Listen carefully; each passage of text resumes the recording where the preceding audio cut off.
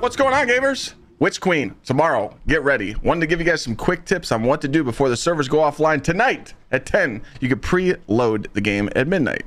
So, first thing, claim everything. Go to vendors, claim all the engrams. Those are free legendary shards. Hurry up, go. Claim any unwanted or completed triumphs as well. Claim the 700 bright dust in the store if you have not done that yet. Get ready for dim. As you see, I have all my weapons in the vault ready to go, just in case if the dim is down, I can just pick up any weapon from the vault.